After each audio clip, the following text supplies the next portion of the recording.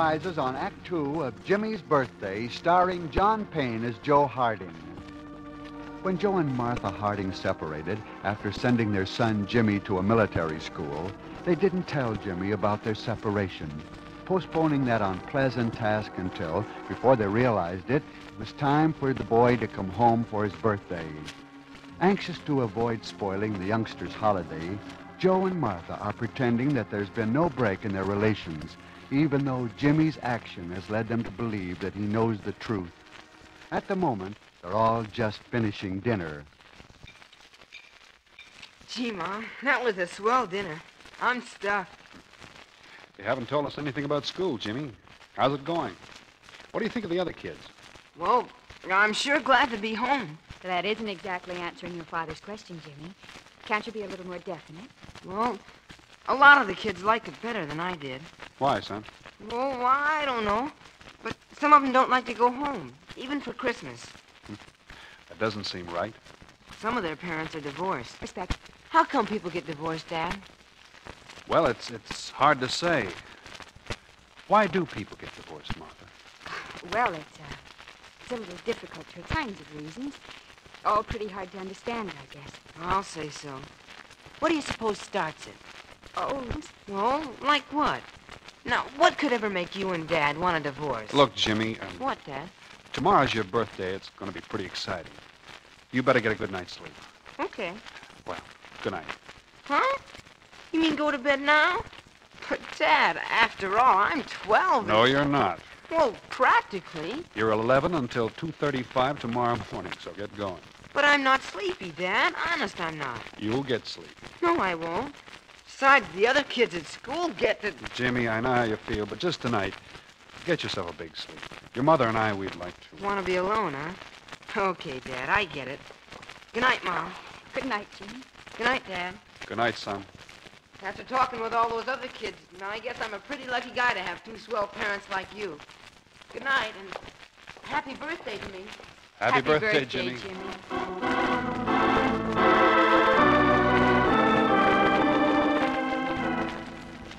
Well, we got through today.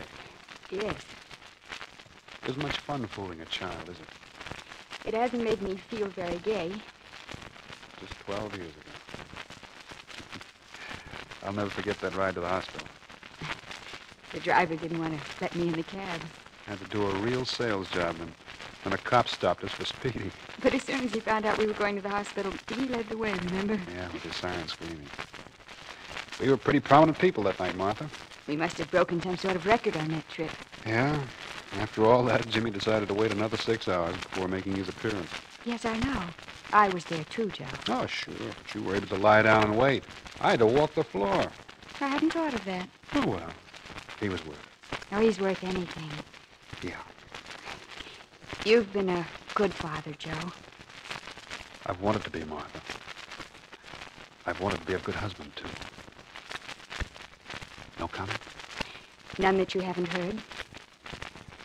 It isn't right, Martha. I'm afraid that I'm not going to say that it isn't right that two people have had so much in common should drift so... Common for some time, of course. I wasn't aware of it until you told me. I'm sorry. Oh, sure. Sure, you're sorry. I'm sorry. A few days, Jimmy will be complete. Please, let's not. We argue. Let's get divorced. Let's break up a home, but let's not argue. Is there any point in it? No, I guess not. Have you seen a lawyer yet? No. Why not? Well, I thought I'd put it off until sometime after Jimmy went back to school. I see. There's no particular rush, is there? How should I know? Wasn't my idea. I should have expected that. What? That you'd blame me. I didn't blame... Oh, what's the use? Come on.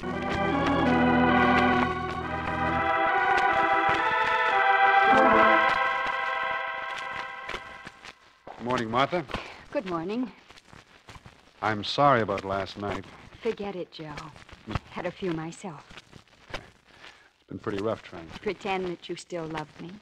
act perfectly normal so that Jimmy wouldn't notice the difference. It hasn't been the happiest birthday we've ever celebrated. No, it hasn't. Joe, that's a lovely negligee you gave me. I really do love it. Wanted, so I took a chance. You know, it's the first surprise you've given me since we were married. I'm glad you liked it. I did. I wish you'd thought of it a little sooner. What? Nothing. Where's Jimmy? That's what I came in here to talk to you about. He's sitting in the big chair near the window. Looks as though he's been crying. Crying? Yeah, I thought you might know what to do with Oh, what did he say? Nothing. I didn't question him. Do you suppose he knows what's wrong between us? Well, he couldn't have any other reason for crying, could he? None that I know of. I thought we'd better talk to him together. Then if he does know, we can both try to explain it to him. Thanks, Joe. For what? He's my son, too, you know. Yes, I know. Well, come on. Hi, Dad. What are you doing over there in the corner? Just sitting and thinking. About what, Jimmy? Oh, things. Such as what thing? Oh, us. You're not a very happy character. I guess I'm not. Are you disappointed with your presents? Oh, gee, no. That's part of it, I guess. You gave me everything. I'll never forget this birthday. I don't imagine any of us will, Jimmy. Oh. I don't want you two to be unhappy. Oh, Jimmy. Sometimes things like this happen, Jim. No one's to blame, really. I'm to blame? You? Oh, no, darling. Yes, I am. How long have you known about this? Since the day before I came home. Who told you? The commandant. He's the head of the school, and And where did he get his information? the other teachers. The The other other- teachers. Say, how many people know about this?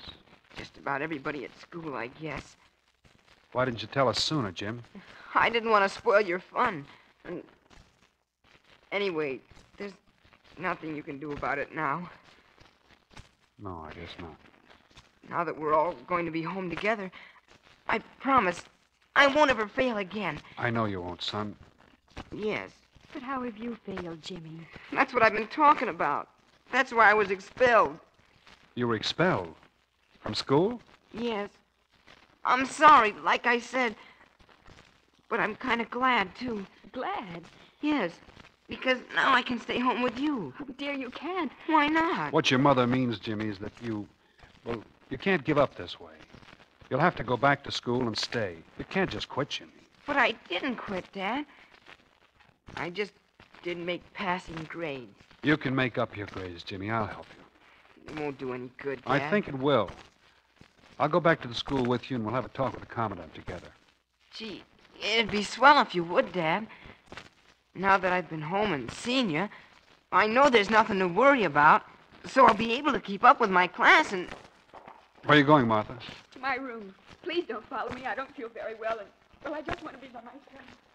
Is she crying? I didn't notice, son. Boy, women sure are funny.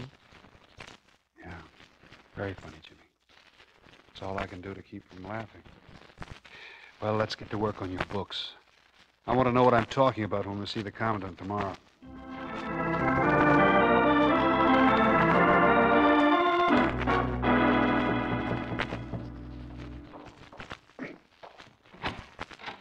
Yes?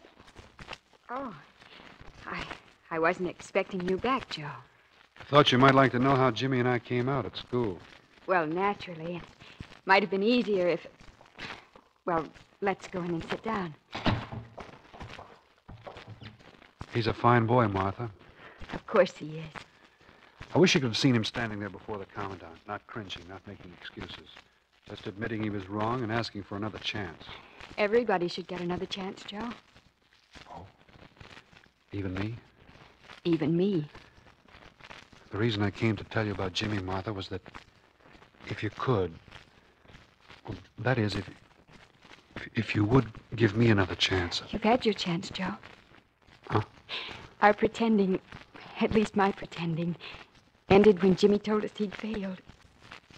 I see. I knew then, when you stepped in to take the load on your shoulders, the way you've always done it. I wasn't pretending to love you, Joe, to need you. I do. Oh, Martha. I've missed you terribly. Oh, and I missed you. And Jimmy's missed us both. He'll never have to miss us again, will he, darling? Never. Next time he might not fail.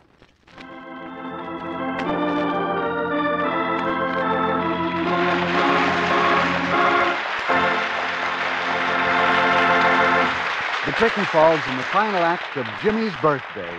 Our star, John Payne, will return for a curtain call after this timely message from Wendell Niles. Medical school graduates, here's important news for you. The U.S. Air Force Medical Service is offering commissions to medical school graduates about to enter internship training at approved hospitals. If you're eligible, you'll be commissioned as a first lieutenant in the Air Force Medical Reserve Corps. You'll complete your internship at a civilian hospital of your own choice with full pay and allowances. Get full details on the intern program today. Write to the Surgeon General, Washington 25, D.C. Now, once again, your host, C.P. McGregor, and our star. John, I was talking with William Payne of Pine Thomas just the other day, the producers of your last two Paramount pictures. What did he have to say, C.P.? I brought this up because I know our listeners would like to hear an off-the-record, behind-the-scenes conversation. Well, as you know, they have been in business for over 9 years. Yeah, I know. In all the 9 years, Bill Pine said, we have never worked with a finer, more cooperative person than John Payne. We're very excited about him. Well, that goes double, C.P. I think both of them are great people. They've been mighty nice, and I like the type of pictures they give me. Yes, and so do I. You did some musicals with Betty Grable and June Haver, didn't you? Yes, I enjoyed them, too, but I kind of like the rough stuff. I think it's more natural for them. I think so, too. Now, you take Captain China. That was released right after the first of the year, wasn't it? Well, that's what I mean. It's a rip-roaring sea story, plenty of action, suspense, and romance. Supplied by Gail Russell. Now, how about your latest Pine Thomas picture? Well, that was made for Paramount, too. It's called The Eagle and the Hawk. Rhonda Fleming, Dennis O'Keefe, and I co-starred. What's this one about? Eagle and the Hawk is an outdoor historical adventure drama in Technicolor, and lots of action. It sounds good, and I'll be looking for it. Well, C.P., here we are talking about Pine Thomas, Paramount, and my last two pictures. How about you? What are you doing here next week? Next week, John, and ladies and gentlemen, I know that we have scheduled a very special favorite of yours, Sonny Tufts. Sonny will star in a rip-roaring comedy romance titled The Man from Medicine Bow. This is the story about a Westerner who goes to New York with nothing on his mind except peace and sightseeing, but winds up throwing fists and matching his marksmanship with gangsters. Be sure to listen. Well, that should be a good one. I'll be listening. So long, C.P. Goodbye, John. Be sure to join us, ladies and gentlemen, when Sonny Tufts stars in The Man from Medicine Bow. Till next week, thanks for listening. And this is C.P. McGregor saying cheerio from Hollywood.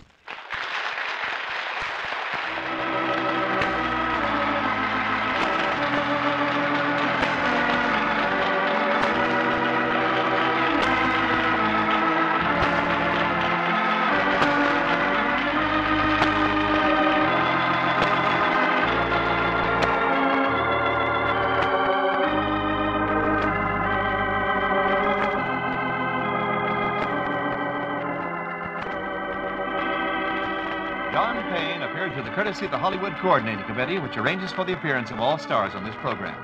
The script was by Bill Hampton, with the music of Eddie Dunstetter. This program is transcribed in Hollywood for release at this time. Wendell Niles speaking.